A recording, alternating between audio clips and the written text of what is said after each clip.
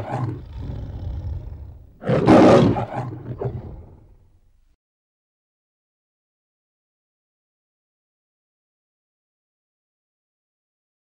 hello everyone. Are you all ready for Christmas? Good. I am so glad to hear it. Oh, and me? Oh, yes. Even at my age, I always look forward to celebrating Mass on Christ's birthday. That's how it got the name, you know. Christ's Mass, or Christmas. But according to the high street shops, Christmas isn't about celebrating the birth of a child or anything like that. It's all about the antics of a bearded old bloke dressed in a red suit and magically delivering nice presents to good little boys and girls, but lumps of coal to those children who've been naughty. So have you been good or naughty this past year? Me? Oh, I've been good, honest. Besides, I imagine the idea of getting a lump of coal would not sit well with the climate activists these days. I mean, hasn't coal become public enemy number one to the climate change crowd? But I'm old enough to remember my history, and coal was the foundation of the Industrial Revolution. A revolution that produced prosperity for millions of ordinary people and founded what is today's middle class. I imagine that most of you would be part of the middle class today, although when I was growing up, we were definitely working class. My dad, you see, he worked as a coal miner in one of the local pits that we used to have in this area of South Yorkshire. And far from being despised, coal was essential to life as it powered electrical generators, providing our homes with light. Coal also provided necessary heat in our homes against the cold and the chill of winter. And coal also heated the oven in our kitchen, and which Mum would bake mouth-watering bread and other tasty delights for Christmas dinner. And you know what? We all managed to survive our coal-heated fires. As for the bearded old bloke in a red suit, all I knew of him as a youngster came from the presents found under the tree. But you know what? He actually is based on the very real person of Saint Nicholas, who was a 4th century Greek bishop of Myra in Lycia, which is now in modern-day Turkey. He famously wore red robes while giving gifts to the poor. His reputation evolved among the pious, as was common for early Christian saints, and his legendary habit of secret gift giving gave rise to the traditional image we have today. It was the Dutch use of his name, Sinterklaas, that has provided us with the present name of Santa Claus, St. Nicholas, that we call now. In England, we call him Father Christmas. In Italy, he's known as Papa Natale, the priest of Christmas. This is me, back in 1985. So even yours truly has played the part of such a grand and famous figure. Now, what you may not know is that because of his help to the poor, St. Nicholas is also the patron saint of pawnbrokers. The pawnbroker's insignia of 3 golden balls represent the 3 purses of gold he is said to have given secretly to a poor man who could not afford dowries for his 3 daughters. But no one remembers any of this anymore, so the reason for Christmas has changed entirely. To paraphrase Dave Ramsey, Christmas today is all about buying things we don't need with money we don't have to impress people we don't like. But Christmas is not the only thing that has changed, has it?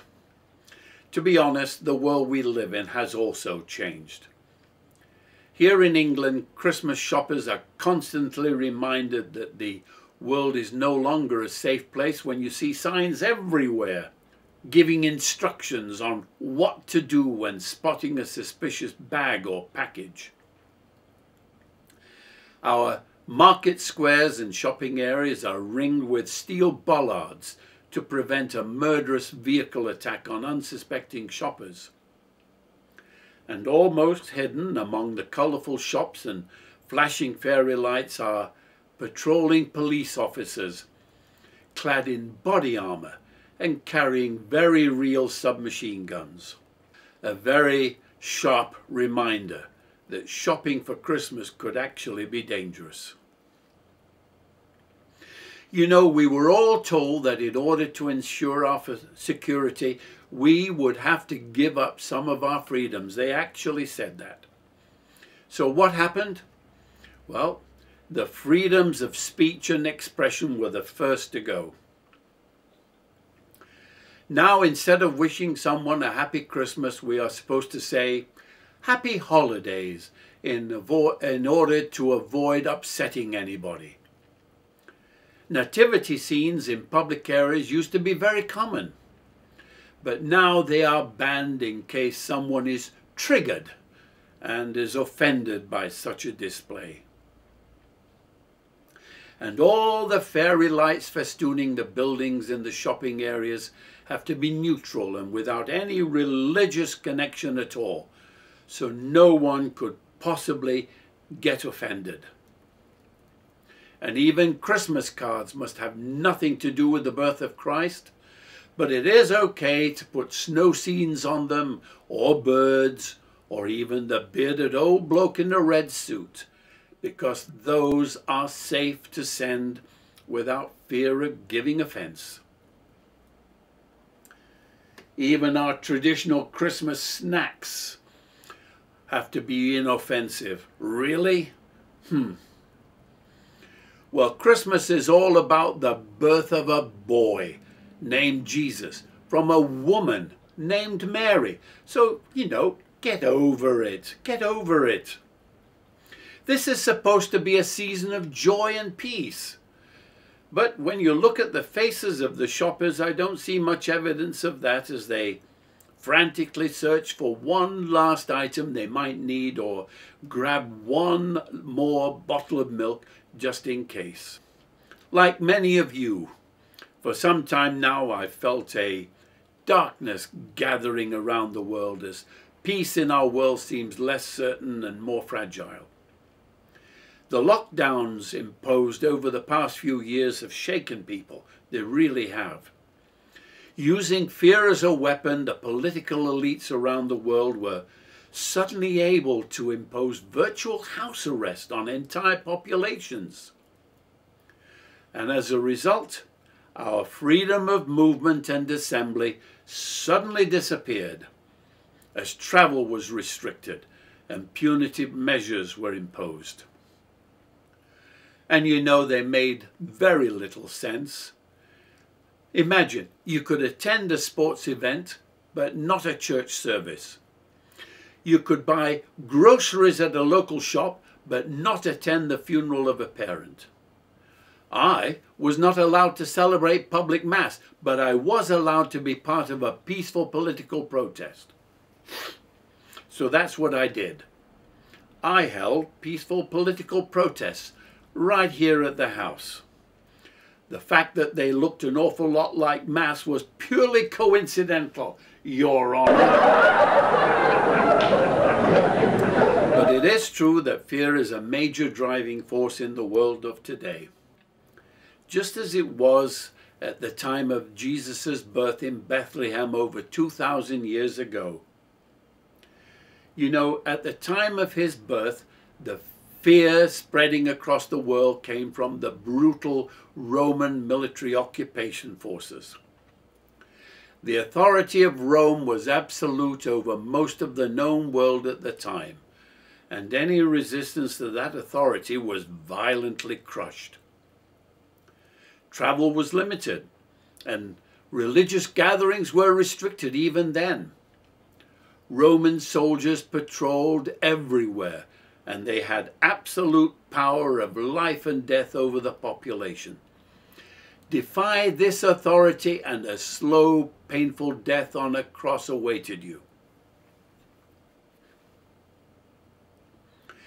The Holy Land had been occupied by many armies over the centuries, and the Romans were just the latest in a long line of tyrannical conquerors.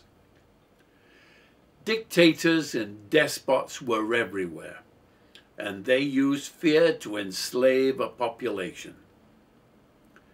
But you know, it's also true that whenever dictators rise up, so does resistance. A little over 30 years after the birth of Jesus, Peter, the leader of a small band of disciples, openly defied the local authorities in Jerusalem by preaching in the name of Jesus. And in an effort to silence his offensive message, Peter and the other disciples were arrested and thrown into prison. But you know, after a miraculous release, Peter and the others were right back in the central courtyards preaching again. They were arrested, of course, and this time when challenged, Peter refused to be silenced.